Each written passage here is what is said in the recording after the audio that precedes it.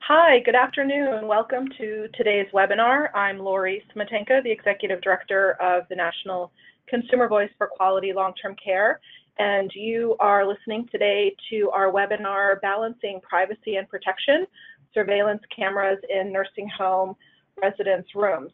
We are delighted to speak with you today, and we are doing today's webinar in partnership with the National Center on Elder Abuse. So I'm going to give you a few logistical pieces of information about the webinar, and then we'll move into hearing from Julie Schoen, who's the Deputy Director of the National Center on Elder Abuse, and then get started with our presentation for today. But we do have Julie Schoen, who's joining us, as well as Bill Whited, who is the state's long-term care ombudsman from the great state of Oklahoma, and we're delighted to have both of them with us today. A few webinar logistics. First of all, as you heard, all lines will be muted during the presentations as part of the webinar. You can post questions using the chat feature on your webinar control panel.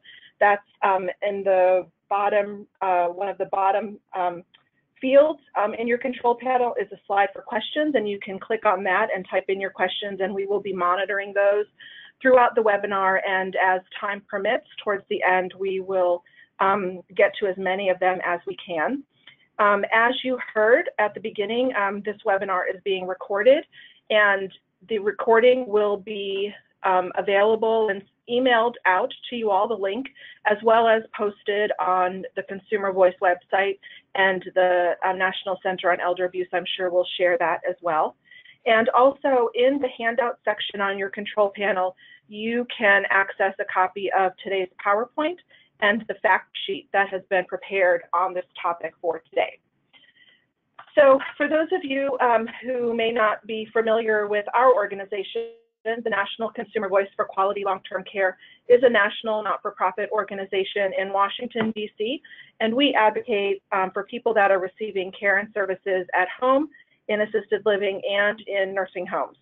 We operate the National Long-Term Care Ombudsman Resource Center as part of our work, and we also operate a clearinghouse of information and resources for families, consumers, advocates, citizen advocates, ombudsmen, and others who are interested in quality care and quality of life in long-term care. We also provide technical assistance and support for state advocacy regarding long-term care services and supports, and have a national action network. We're delighted to have you be here with us today, and I would like to introduce Julie Schoen, the Deputy Director of the National Center on Elder Abuse, who will tell you a few words about that program. Julie? Thank you so much, Lori. For those of you who aren't acquainted with the National Center on Elder Abuse, we're one of the 27 resource centers that are funded by the Administration on Community Living through a grant that's given to the Keck School of Medicine at USC. And if you are not part of our listserv and our other community, we want to make sure that you know about us, and there'll be a slide at the very end of the presentation that will give you all the contact information you need to meet up with us and to get all the information you might desire. Things that we provide are, of course, some educational resources. We don't want you to have to reinvent anything. There are many great toolkits and fact sheets that we want you to use and replicate and brand if you need to, so that you can go out and disseminate the information.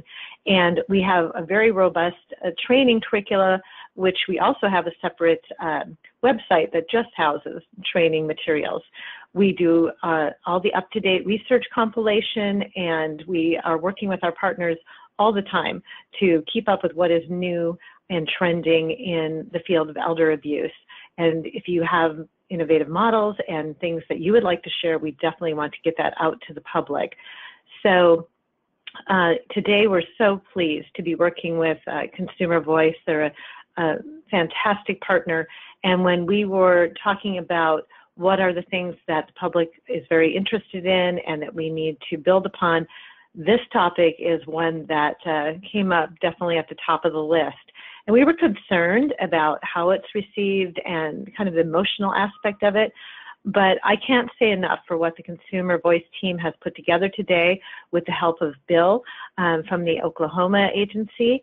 We are just thrilled to be a part of this and look forward to your comments and your questions at the end of the presentation. So Lori, back to you. Thank you. Thanks so much, Julie. So we'll get into the program for today. Why electronic monitoring? As Julie had mentioned, as we were talking about a topic that we wanted to work on together, this is one that actually was at near the top of both of our lists, which was pretty funny when we came together and started talking about different topics. And why it's interesting to me particularly is because it's a cyclical issue for us in the sense that we started talking about this many, many years ago through the advocacy that we do here at Consumer Voice. I remember back in the 90s when our membership passed a resolution on this issue around using surveillance cameras, or granny cams as they're sometimes called, in long-term care facilities, particularly in residence rooms, and the discussion and debate that would exist around this topic at that time. And every couple years, the topic comes up again, but in those in between times, we don't hear much about it. We do know that it's at the top of many people's minds, and it usually comes to light again after seeing different media stories or events that will happen and bring to light different abuses that are taking place in long-term care facilities. You'll see on the slide in front of you just two examples from the past couple of years. Most recently, the sexual abuse story from CNN that came out this past summer.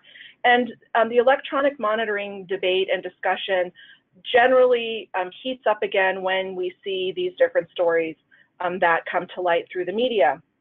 And clearly, people are interested in electronic monitoring, surveillance cameras, audio monitoring, when there are concerns about poor care of their loved one in a nursing home, if there are unexplained injuries, if the resident is unable to verbally communicate any concerns or has severe dementia and is unable to tell their family what is going on in the facility, we find that those family members are often more interested in electronic surveillance.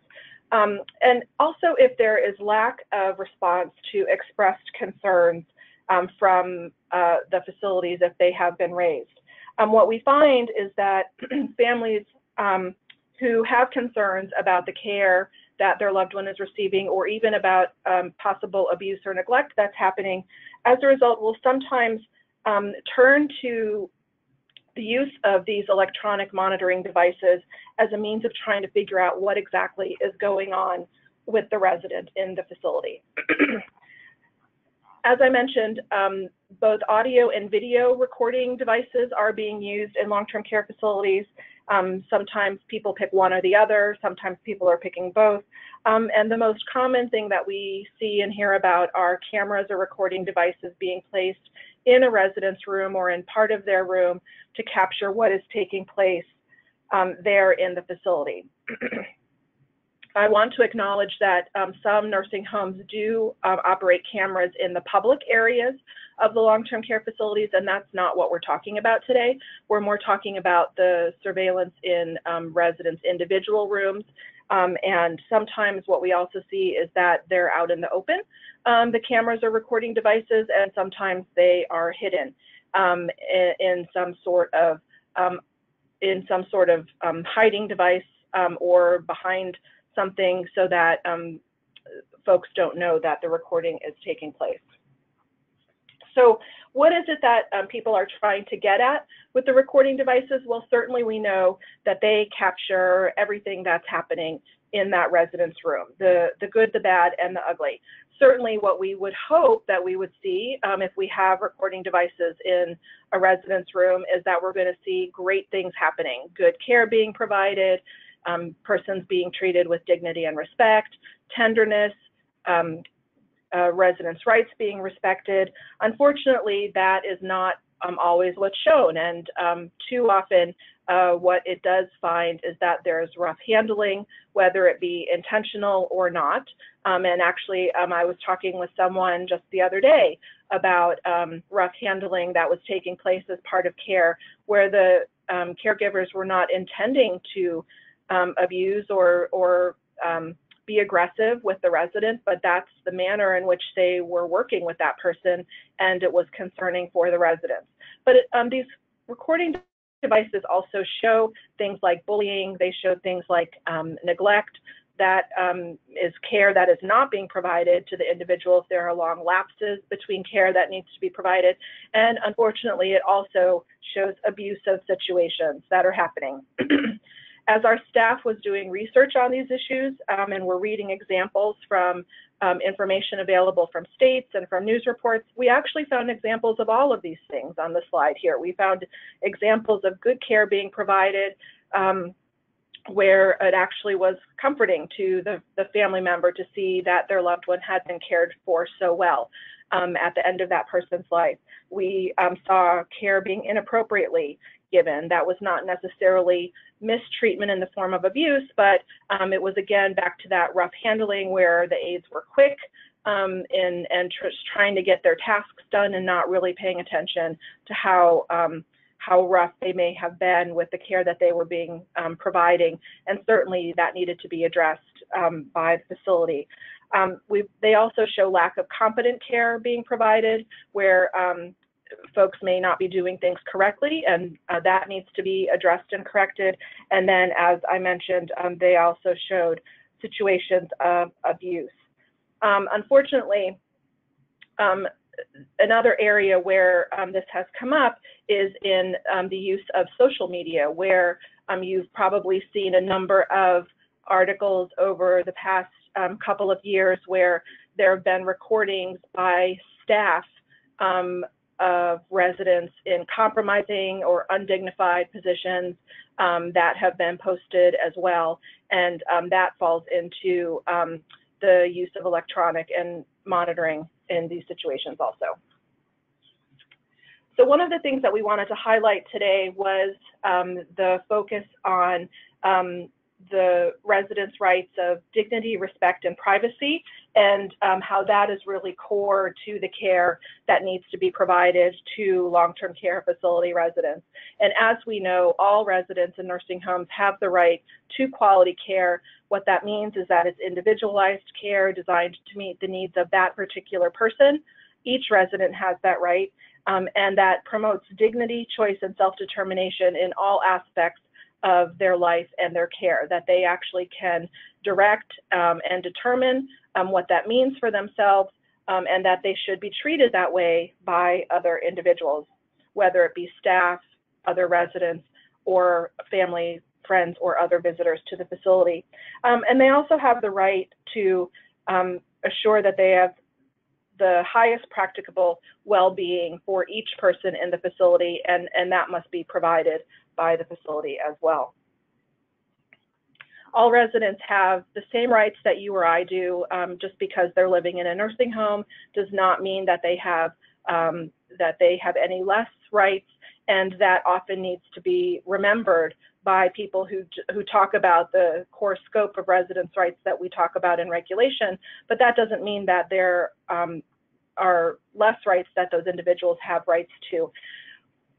We do focus on the aspects that are in regulation to really highlight the fact that these individuals have the right to be protected from mistreatment, including abuse, neglect, and exploitation, and that they are entitled to quality individualized care. And we talk about it because there are responsibilities, certainly, of the facility to make sure that the residents are free from abuse and neglect. As mentioned above, the residents also have the ability or right to make choices regarding all aspects of their care, and that fits into the rights that they have as well. So certainly, as we are living in our own homes and community settings and outside of long-term care facilities, we can choose whether to use surveillance devices, for example, or what aspects of that care need to be incorporated into our daily lives, and that pertains to residents as well. We wanted to focus on the aspects of dignity and respect that need to be taken into consideration as a resident or family member is thinking about using an electronic device in a resident's room. This is a paramount issue that needs to be addressed before any type of electronic device is put into operation. Certainly, a resident has the right to dignity and respect in interactions with anyone else inside or outside of the facility. And as we talk about that, we mean that they're spoken to kindly and treated respectfully, that they're not being subjected to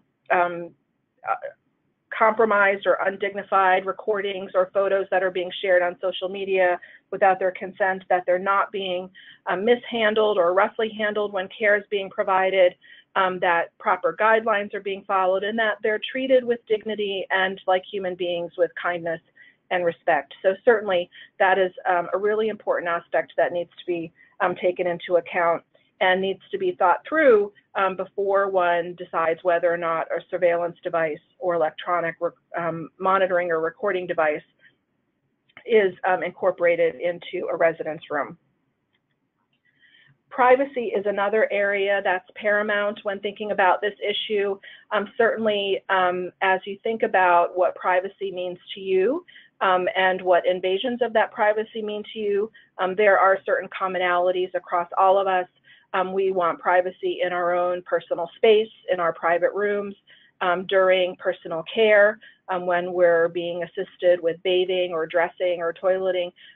We need to think about when these electronic devices are going to be put into effect and incorporated, and recording. And would we want recordings to be taking place during that provision of such very personal care that's being provided to us?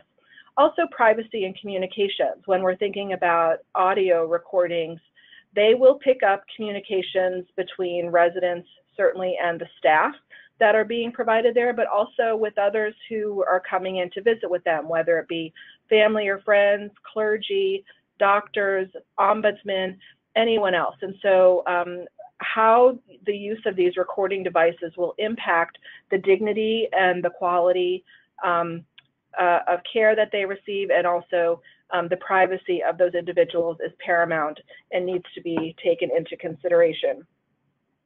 I wanted to mention that just last year, CMS, in response to one of the news articles that had come out around resident images being shown on social media that really looked at mental abuse, and it was really undignified videos being shared of residents certainly without their consent.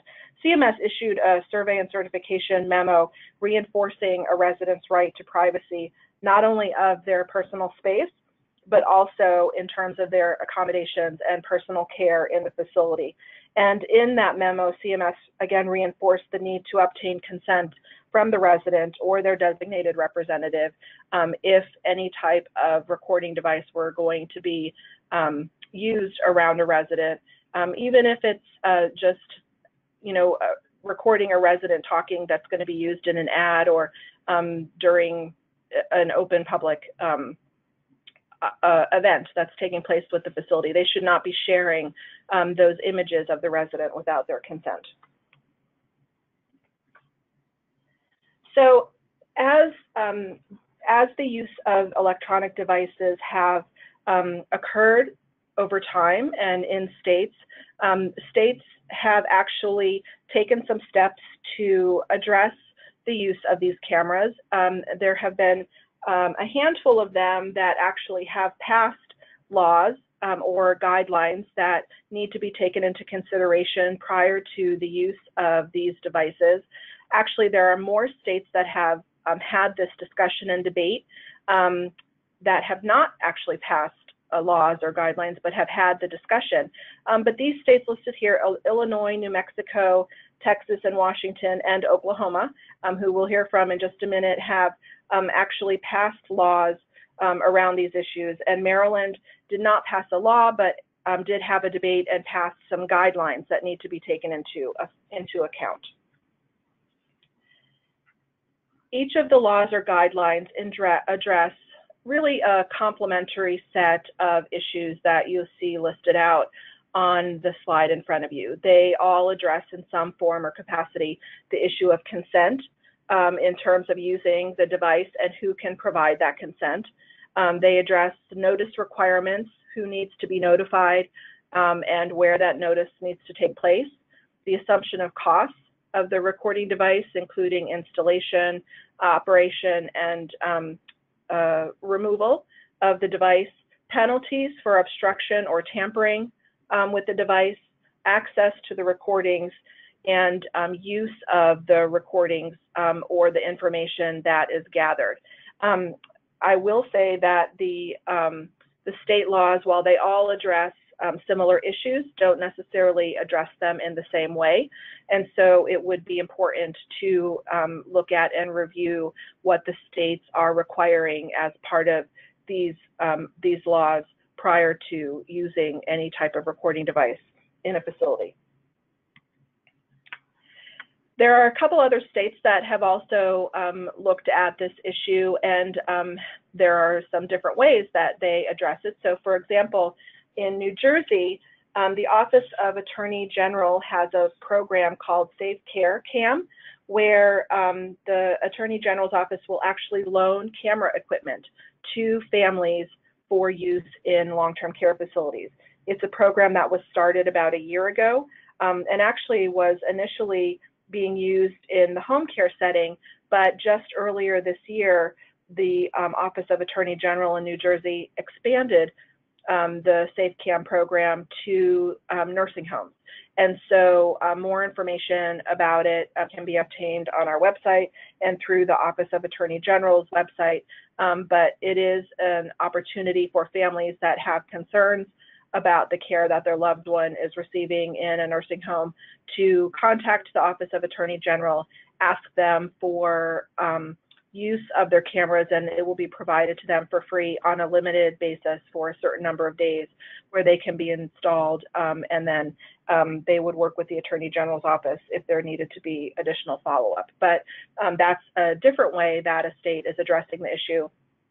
And then also in the state of Ohio, the Office of Attorney General has worked through its Medicaid fraud control unit to install cameras under certain circumstances. If there are concerns about poor care, they will work with residents and family members in some cases to install a camera in a facility to get a sense of what the concerns are and what's happening in that particular resident's room and in the care that's being provided to that person.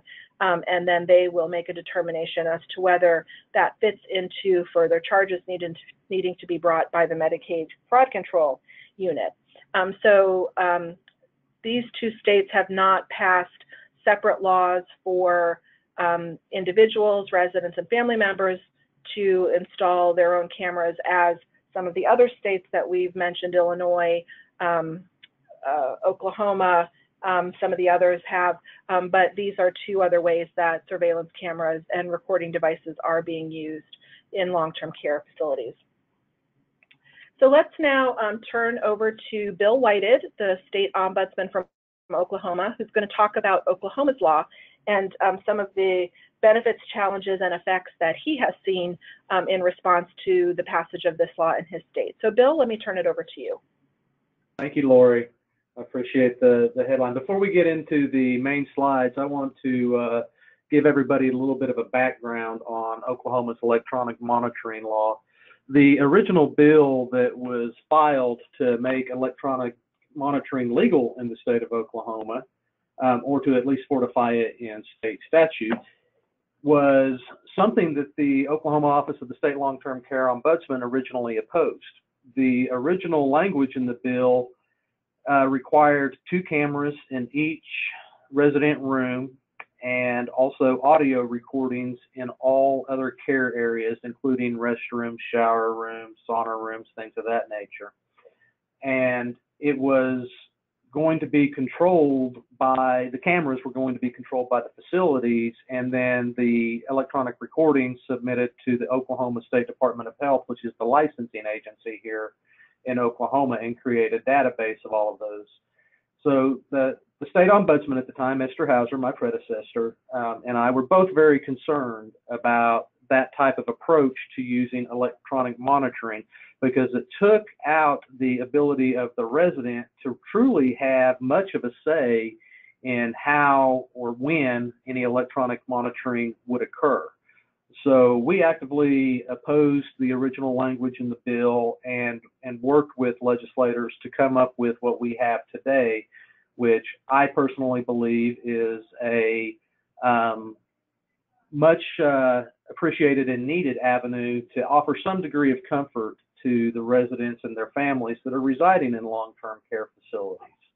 Now, with that being said, as Lori had alluded to earlier, if you become familiar with one electronic monitoring law for one state, then you're only familiar with one. Every state is a little bit different that has these laws, so don't ever assume that Texas will be the same as Oklahoma or Illinois will be the same as Oklahoma.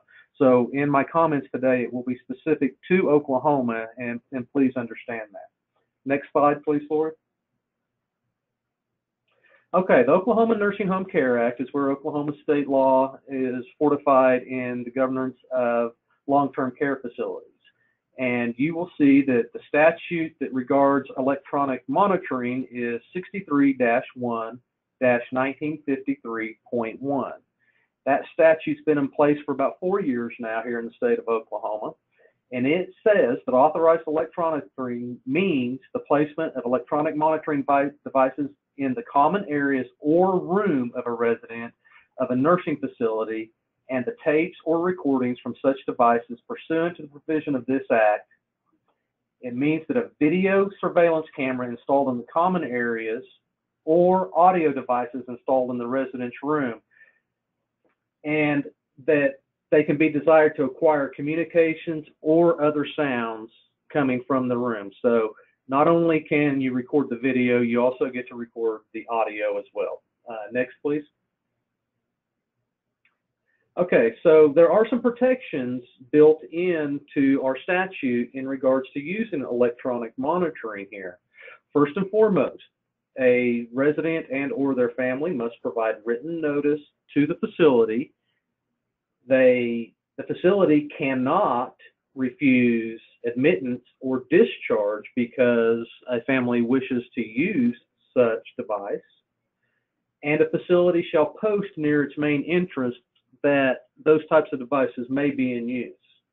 It has also created a requirement that tampering with or hampering the camera is actually a crime and can be punishable here in the state. I believe it's a misdemeanor. And there are provisions in the statute that make it to where it's illegal to intercept the communications or images without consent of the facility if that has to do with the common area, or the resident if it's in a residence room. And one of the key things that we included in our statute here in Oklahoma is that recordings can be admitted into evidence in both civil and criminal proceedings. And this is really important, and part of the backstory as to why that is in there. Here in Oklahoma, when this statute was being pursued, there really was not a whole lot of opposition from the long-term care industry. And there's what I believe to be two main reasons behind that. First of all, nobody wants to come out on record and say, oh, I'm against trying to prevent abuse or improve quality of care. So they kind of stay quiet on that note too. But right before this bill was filed, there was a granny cam, for lack of a better term, being used in a long-term care facility where the aides that were providing care to the residents were caught tormenting the resident and literally shoving gloves, latex gloves, into the resident's mouth. And our district attorney here in Oklahoma County actually used that video recording to prosecute those individuals that had perpetrated that crime. So that had just came out in the media and really helped us have some degree of ability to get this statute passed through in the way that we did. Next slide, please. Okay, so what powers or limitations are there for the resident and or their representative? Of course, you must obtain written consent from a roommate or their legal representative if there is one. Now, keep in mind, of course, the way this works here in Oklahoma is that if the resident is capable and able of providing that consent, then they're the one who gets to do that. They only go to the legal representative if that resident does not have the ability to provide informed consent or has been deemed incompetent by a court of law here in the state of Oklahoma. A roommate can place limitations on what they can be allowed to do. They can say, I don't want the camera pointed at my room, or I don't want audio recording being used, or whatever the limitation that they wish to give. Or they may outright deny the use of such camera. Now, if they absolutely deny it, then of course there are some provisions in the statute that the facility must help the resident find the first available room in which they would be able to use the camera. Once a camera is going to be used, or some other form of electronic monitoring device, keep in mind Oklahoma statute's not specific about cameras. It says electronic monitoring, so it can be audio, it can be camera, it can be video, it can be digital. It really leaves it open for a wide use of devices. So once that has been determined that yes, they are going to place a camera, they've gotten consent from the resident's roommate, they must provide written notice to the facility that they are going to use electronic monitoring. And there's a specific form that they have to fill out, and they provide that to the facility. It's not a situation of the facility being able to say yes or no to that electronic monitoring, though. Is what it is it's, hey, we're going to do this. And it's just giving the facility a heads up that they are going to do it. Now, all the associated costs with using such devices are belonging to the resident or the family, the legal representative. The facility bears no responsibility or cost whatsoever in the use or maintenance of those devices. Now, another provision of our statute states that a resident may post upon the entrance to their room, on their door or outside of their door, that electronic monitoring devices may be in use. It's not a requirement that they do that upon entering their room, but it is an option for them to do that. And I think this may have been an unintended consequences in the beginning, but this actually has played in the benefit of some families and residents.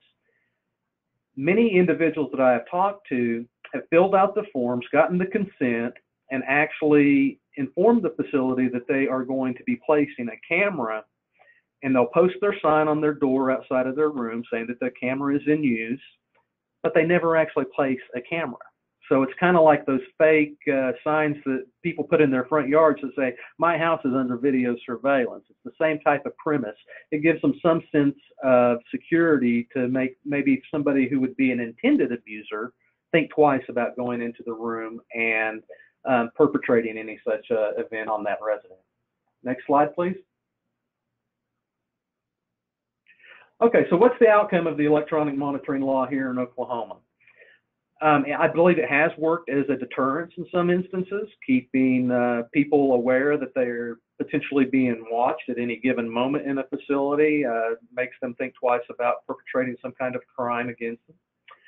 It also has provided some irrefutable evidence of abuse and neglect in some situations where those videos have come to light. You have the event captured on tape, and you're able to use that in a court of law to, you know, either prosecute somebody or take civil action against somebody. It's created some degree of a sense of safety and empowerment for residents and families. As Lori had mentioned earlier, many times the camera doesn't come into play until there's questions as to where did these injuries come from? You know, is neglect occurring? And they're trying to explain some event that they're concerned about. And that's when many people place the cameras. Now, there are some other areas that you have to be aware of that the use of cameras can create. Of course, Lori alluded to privacy concerns earlier. There are some privacy concerns, and The one thing that when you're considering the use of electronic monitoring that when I always talk to the families that call my office and ask me about this, I always make sure that they understand that they must include the resident in this process, and they must get the residents buy-in before they ever try to place some kind of camera. Because I have had residents tell my ombudsman that if they place a camera in my room, I will never step foot in there again. I don't want that type of invasion of my privacy. And so by placing a camera, you could actually exacerbate a resident's own care concerns, their paranoia at times. If residents are living with a mental illness that has a paranoia side effect of it, individuals may be living with paranoid schizophrenia or things of that nature. Just the very presence of a camera can actually exacerbate their condition. So those things have to be taken into consideration. There's also that competing interest of the residents, the representatives, and the facility. Family members may want one thing, a resident may want another thing, and the facility may want something entirely different. So at times there is overt obstruction.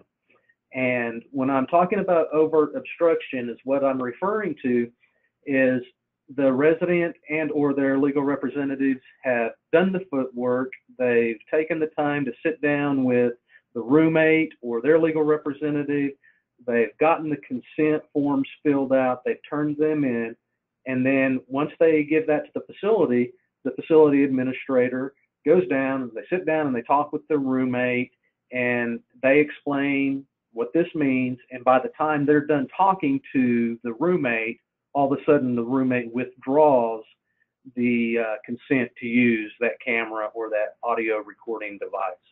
So those types of things do happen here in Oklahoma. We hear about them frequently. And one thing to know is that statistically here in Oklahoma, the number of substantiated abuse and neglect changes remain relatively unchanged. Since the passage of this statute, I don't think it has diminished the amount of abuse that we see in long-term care facilities, nor has it exacerbated the amount of abuse.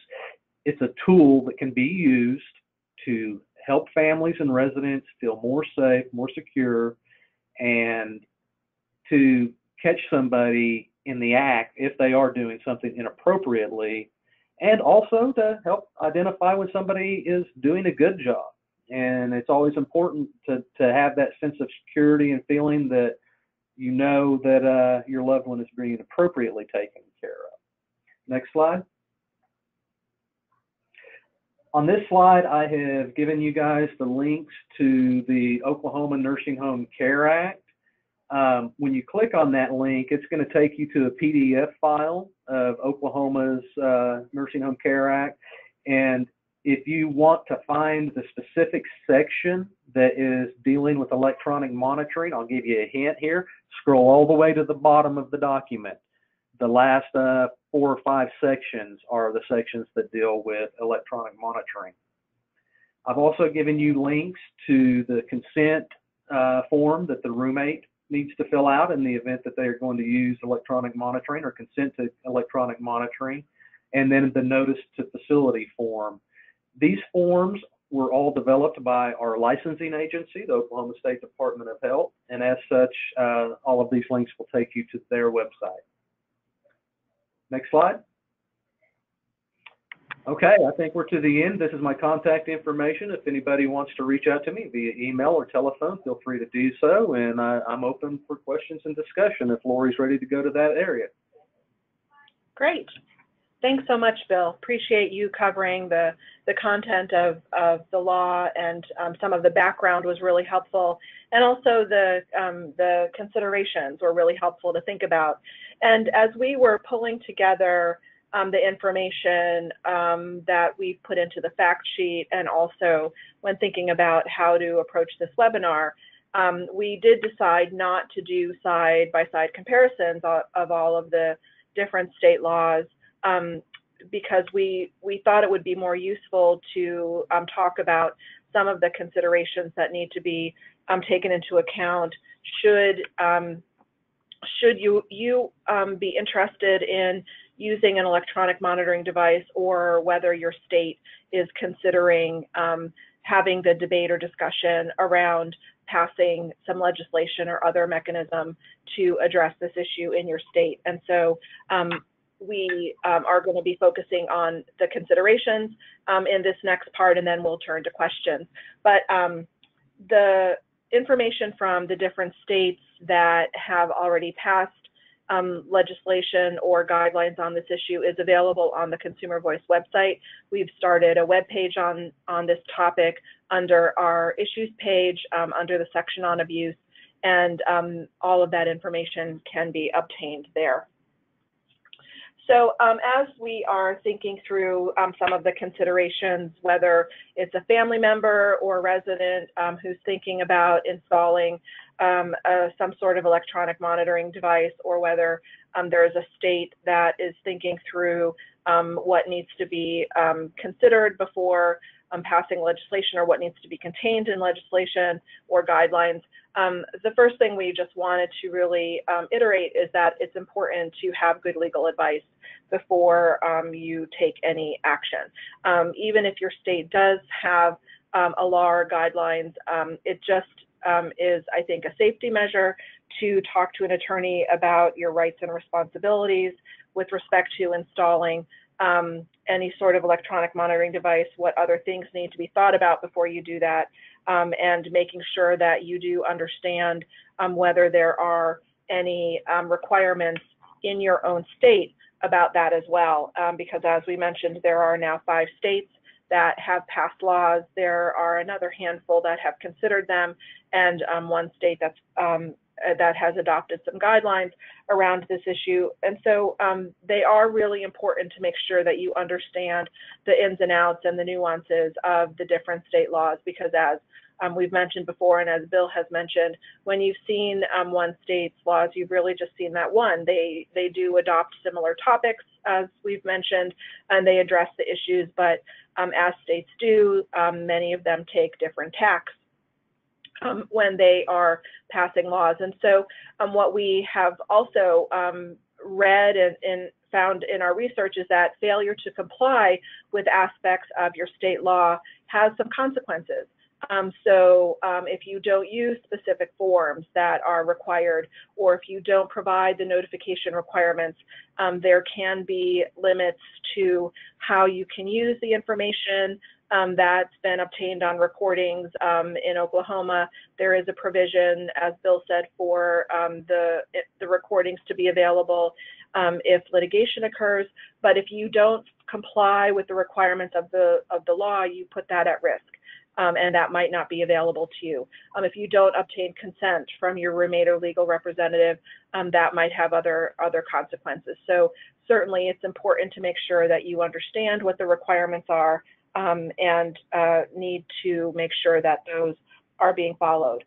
If your state does not have a law or guideline, it's even more critical to get legal advice with respect to what your rights and responsibilities are. And certainly, residents and families and the attorneys that might be advising them should consider elements of laws that might have been passed in other states, and certainly states that might be thinking about having this discussion should be thinking about some of the considerations and can get the information from other states about what they have already decided to include in their legislation. But it's important to make sure that you have good advice before taking any action.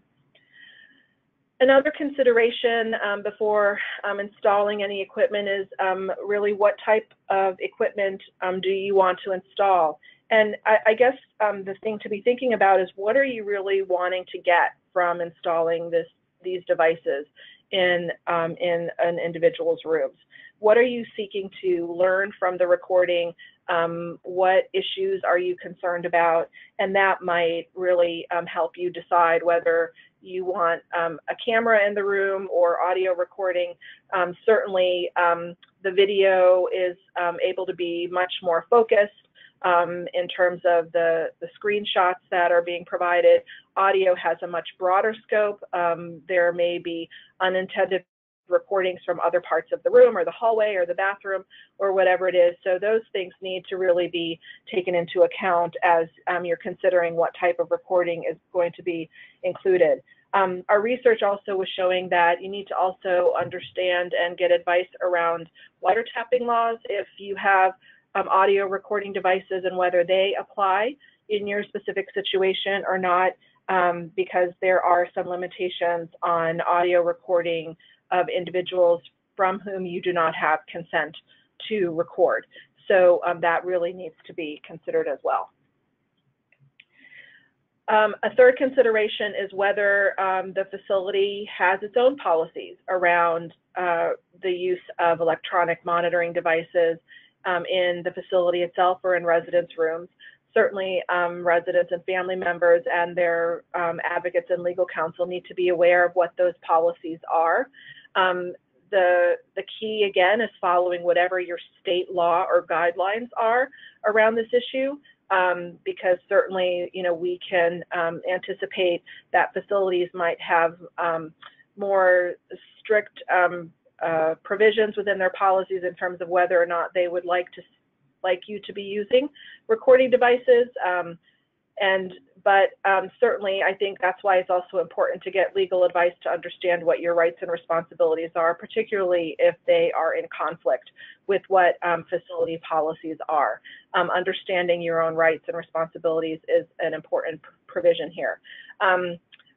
As our organization has discussed this issue over the years, we really have come down on the side of making sure that the resident is the one who consents or makes the final decision about whether or not an electronic monitoring device should be available in their rooms and should be available to them as a tool, as Bill was saying, that they are the ones who should have that final decision.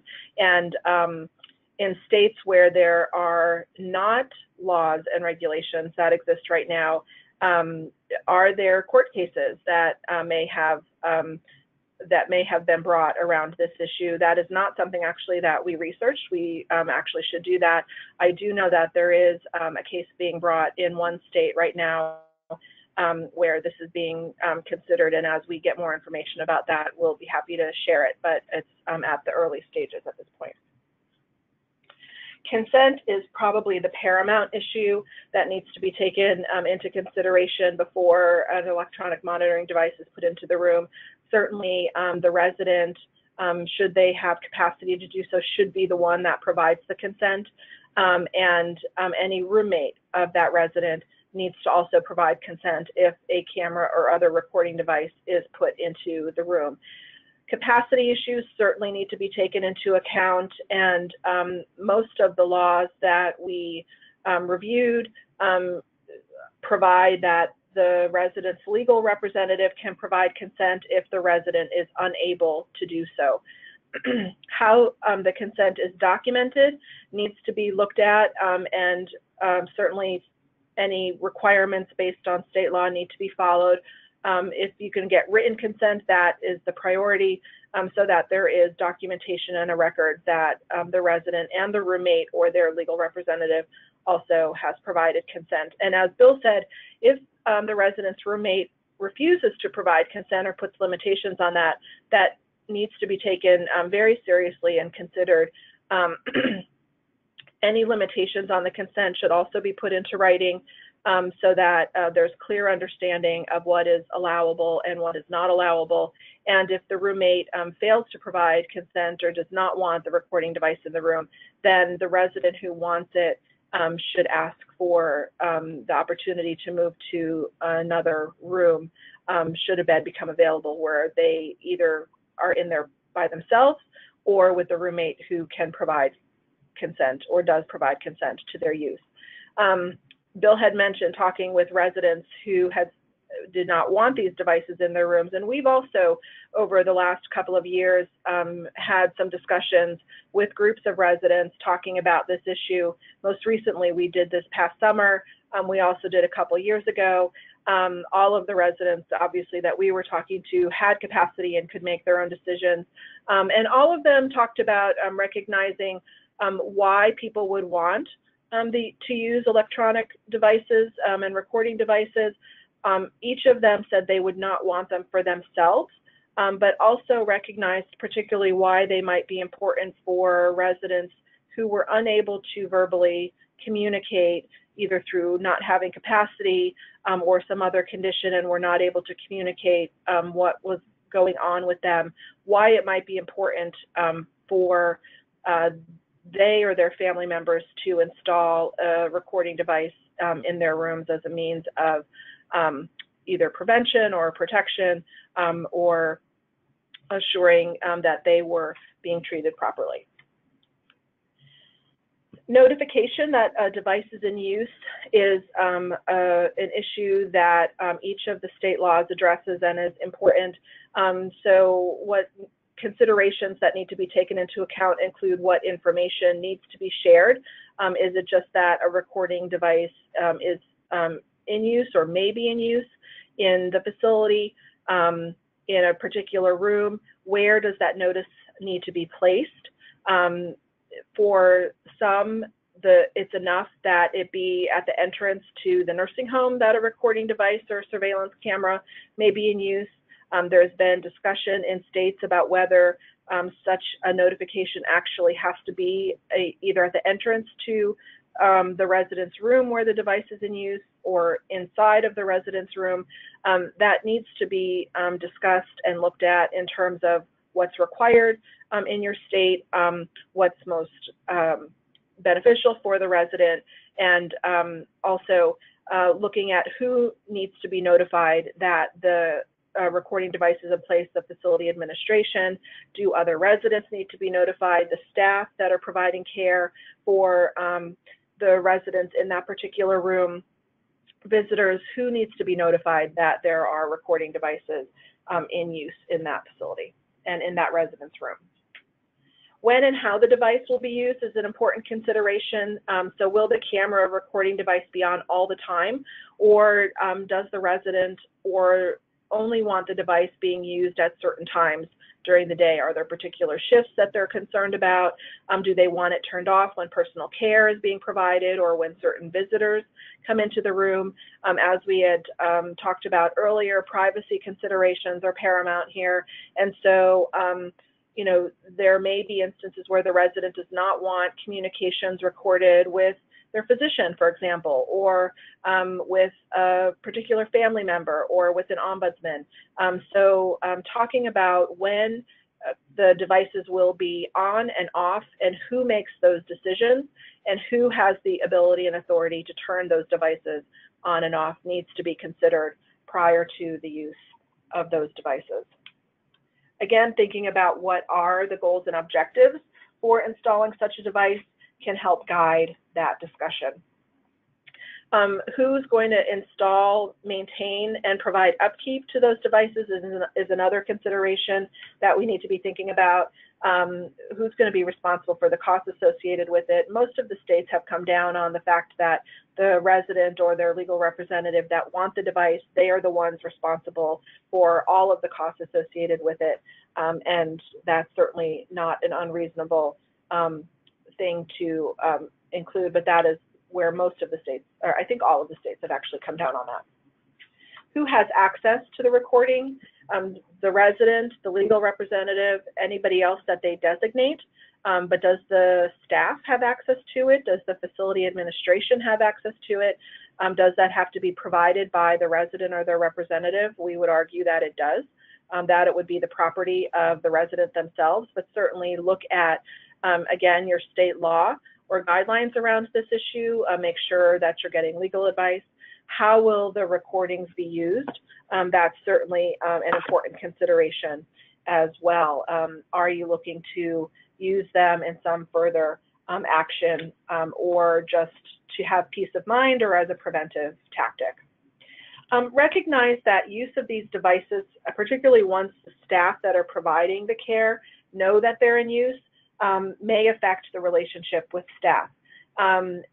Certainly, we want staff to always be providing good quality care, treating individuals with dignity and respect, As we have certainly been reading, as we were doing research on this issue, staff have a hard time with knowing that these devices are monitoring their every action and move and conversation in a residence room, and so that may raise some issues of distrust or paranoia among the staff, as well as among other residents or others in the facility. So that needs to just be a recognition and recognize that that may happen, and it needs to be a consideration prior to installing device.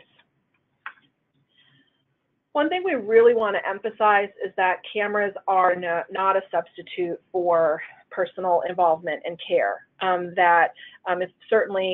there are concerns about the care that's being provided, their use may be a particular tool in assessing what's been happening in a particular residence room to that particular resident, but they're not the only answer, and they're not the end-all and be-all situation here. Personal involvement of family, of friends, monitoring of staff that are well-trained, having adequate and appropriate numbers of staff in the facility, regular oversight of the people that are coming and going in the facility and the staff that are there. All of those things are important and are not ameliorated just because there's a camera that's being used in a particular residence room. Certainly, I think that recognizing that the recording devices are a tool is important, and also the use of a camera, if there should not be a cause for waiting to address concerns that you have about poor care or abuse or neglect that's happening in a particular residence room. If there are concerns about poor care or abuse or neglect, certainly that needs to be addressed immediately and not wait until you get the results of the camera recordings after a certain number of days.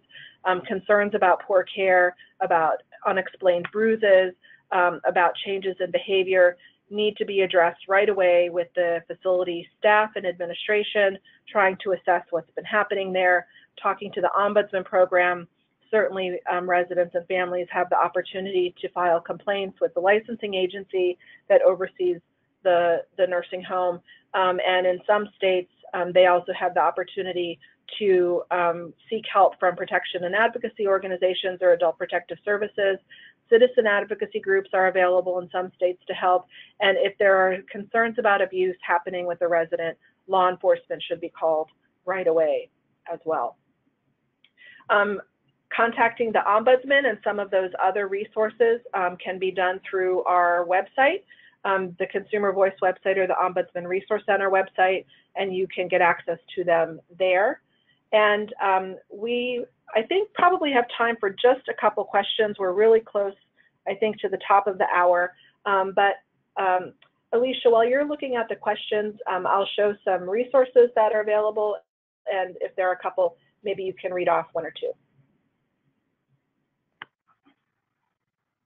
As Okay, Alicia's sure. looking at the questions, sure. We do have a fact sheet that's available on the website, and there's additional information certainly about good care practices, rights, dignity, getting good care in nursing homes.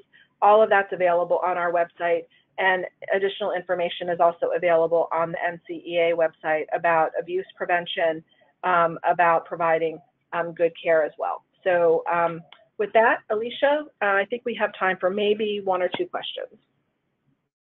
Okay.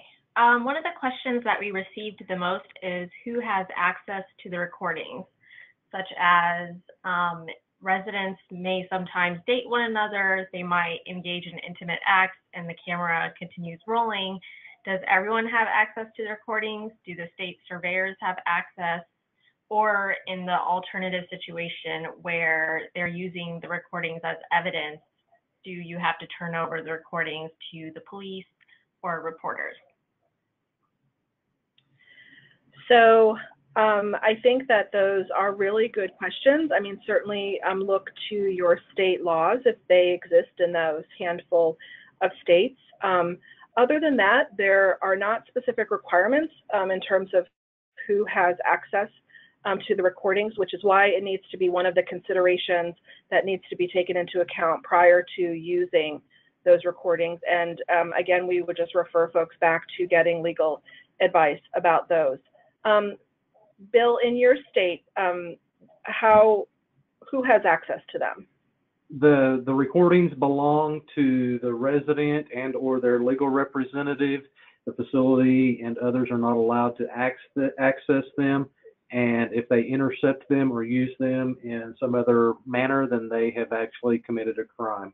There are statutes in place that make it a misdemeanor for individuals to tamper with, hamper, or access those recordings without consent of the resident. Mm-hmm. Thanks so much. And certainly that's an important issue and consideration that needs to be taken into account. That's something that maybe we can do a little bit more research on and maybe provide an answer to that question after having done that, and we can post it on our webpage. Alicia, maybe one more question? Sure. So we got a number of questions for Bill, actually, and about the Oklahoma legislation. And one of the questions was, were residents getting pushback about installing cameras, such as were there legal arguments or policy arguments proposed that residents did not have the right to install a camera when they wanted one in their room? As far as legal arguments, no, there really wasn't a lot of opposition from the industry in regards to the statute. They do get pushback regularly when they're trying to use the cameras now. Staff members will try to dissuade families and residents from using cameras and, of course, dissuade the roommates from giving consent. And that's that overt obstruction that I was referring to earlier. But there was no legal argument per se that a resident wouldn't have a right to use that, especially since both our state and our federal laws fortify that residents have a right to retain and use their own personal property. So that camera would be considered a resident's own personal property. Thanks, Bill. I think we are past the top of the hour at this point. So with that, I'd like to say a big thank you to Bill Whited and Julie Schoen for joining us this afternoon and supporting this webinar, particularly Julie's group at NCEA who partnered with us on this. We will go through the questions and look to provide some responses that we can post to the website or send out through eBlast to you all. Don't forget that the materials from today's webinar are going to be posted on the website along with the recording. And we appreciate your interest in this topic. We'll continue doing some following of it and share updated information as it becomes available. Thanks for joining us this afternoon and have a good rest of the day.